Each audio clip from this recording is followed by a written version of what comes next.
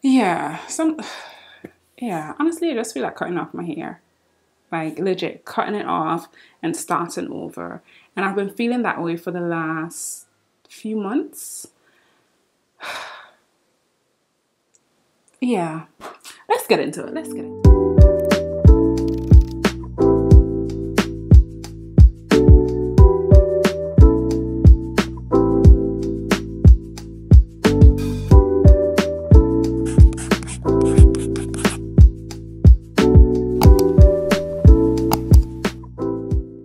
Hey my lovelies, welcome back to my channel where I break down the fundamentals of my hair care. So if you're new to this channel, my name is Dina, and over here we talk about everything relaxed hair. So if that's content that you're interested in, you want to know a little bit more about your relaxed hair, you want to follow my relaxed hair journey a little bit more, then by all means, I'm not forcing you, but do consider subscribing to my channel for more content such as this. Today's video, guys, I just want us to talk about my hair. I wanted to come and give you an update. It's not a planned video. It's one of those videos where I'll just be talking and just sharing with you what's on my mind and what I have planned for my hair in the next few months, the condition of my hair as is, and just letting you know if I'm gonna cut it, if I'm gonna cut it and start over, you know, what's the plan? What's the plan? So I'm gonna be looking down on my phone, so please excuse me for that. I trust that you will, but my notes are here on my phone. So I just wanted to start off by saying, I'm tired of my hair. I don't know if that's bad, but I'm really just sick and tired of my hair. I'm tired of doing what I know my hair wants, but at the same time, my hair is not rewarding me for it. You know what I mean? Because my routine hasn't necessarily changed, but we get to that. It hasn't necessarily changed over the years, but before, my hair used to be rewarding me for the things that I did. You know, washing my hair once a week, deep conditioning once a week, moisturizing and sealing every night. I have not deviated much from that over the years, but for some reason, I just feel like my hair is stuck. I've watched several videos with persons saying that their hair growth has plateaued, and I can understand why they feel that way because I'm at that stage now where I'm at BSL, and I've been at BSL for the last 3 to 4 years.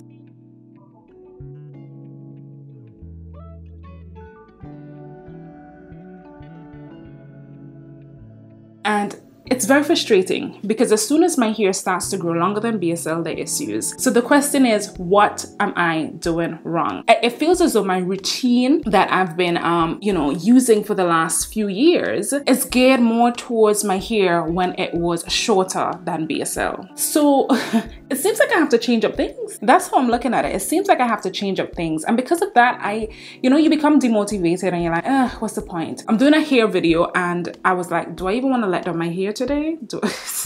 Should I just put it back in a bun? But no, it's the integrity of my channel. It's a hair update, and I thought that it's best for you to come and just see how my hair looks at present. So apart from me being tired of my hair, I just wanted to go through some changes that are to come and some changes that have already been implemented.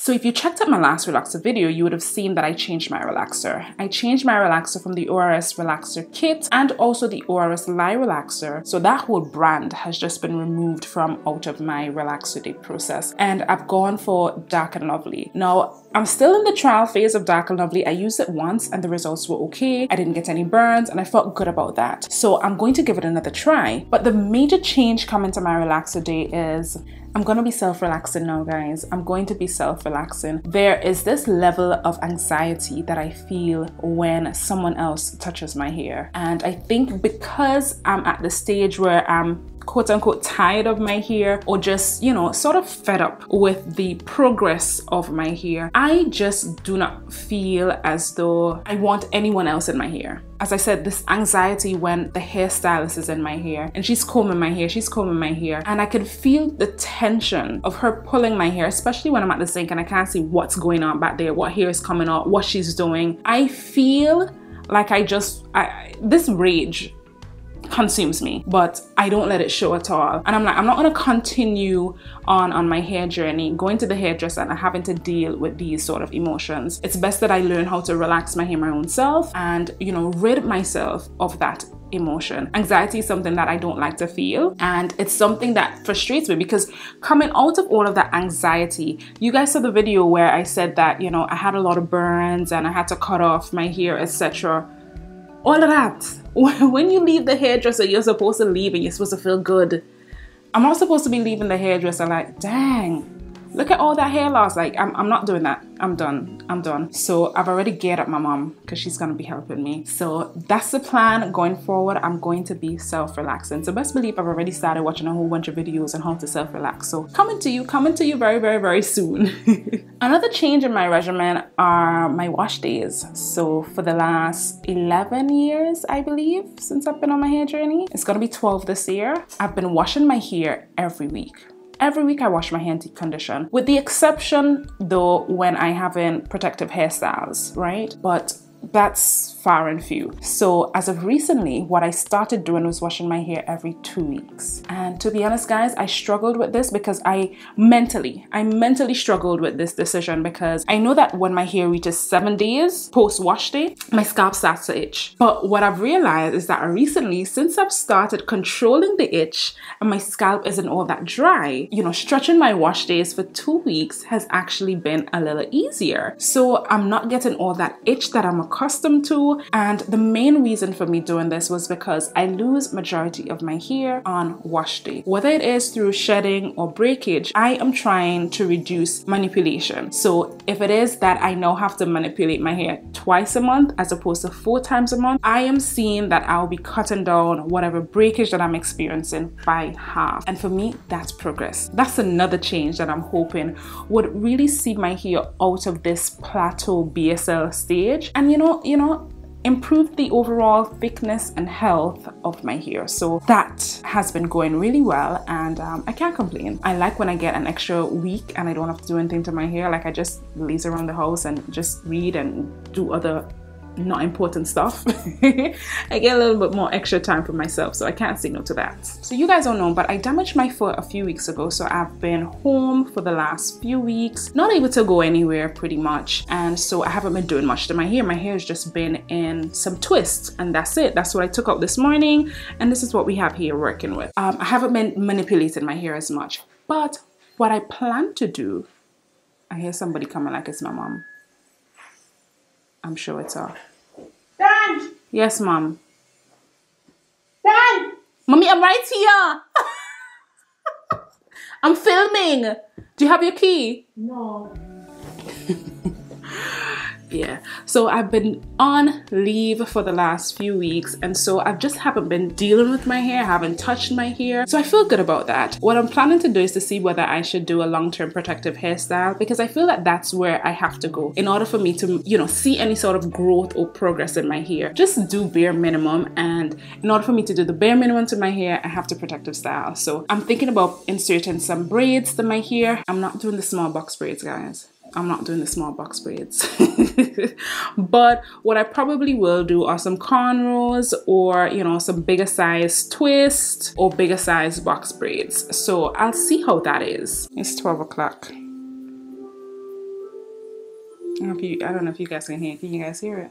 Yeah, so I'm looking to do that. So that means, of course, that I'll be stretching my relaxer for a little bit longer than 10 to 12 weeks, maybe about 15, 16 weeks. But I'm hoping that at that stage, when I'm finished with my relaxer, I will analyze the health of my hair and determine whether or not I need to cut. So the reason for me stretching is because if I do have to cut, when I do cut, I'm not going to be set back as much. I may still probably be at bra strap length and not back to shoulder length, or, you know, somewhere a little shorter. But I've become so accustomed to my bra strap length here that I really don't want to go any shorter than it, guys. I don't want to go any shorter than BSL. I'm fine with it just the way that it is. So that is the plan for the upcoming weeks. So yes, if my hair doesn't look like how I want it to look after I get my April or May relaxer, I'll be cutting. I will be cutting my hair. So I'm hopeful that the results would be good, but I know a few weeks ago, I'm gonna see if I can find the footage and insert it for you. That same area, you know, that underprocessed area at the back, that just did not look right. It just, I filmed the whole video and I just didn't even put it up because I just did not like the way that my hair looked. So if that is, you know, continuing to bring me grief every time I look at it, then I'm going to cut it. So that's my update, guys. I can't say I hope you enjoy it, but I just wanted to let you know what's the status with my hair and what I plan to do going forward, just for me to materialize some length, man, and just, you know, have my hair feeling good again. Right now it's not bad. Like, it's not bad right now. It's okay. It's okay. It's okay. But I just know the potential of my hair, and I want to be able to see that potential, you know. So yeah, let me know down below if you have made any changes to your hair regimen, and let me know what those changes are as well. Are you seeing results? Is your hair, you know, breaking less? Does it look a lot fuller? Does it look a lot healthier and feel a lot healthier? Let me know. I would love for us to start that discussion below. All right. Oh, don't forget, follow me over on Instagram. I started posting back regularly. I know that's bad, but follow me over on Instagram for more, you know, more frequent updates. And of course, if you're interested as well, follow me over on TikTok. Right, so yes, if you haven't yet already, hit the subscribe button, like this video, share this video with a friend, girl. Tell a friend to turn on their notifications as well. Yes, we want you to be notified every time I post.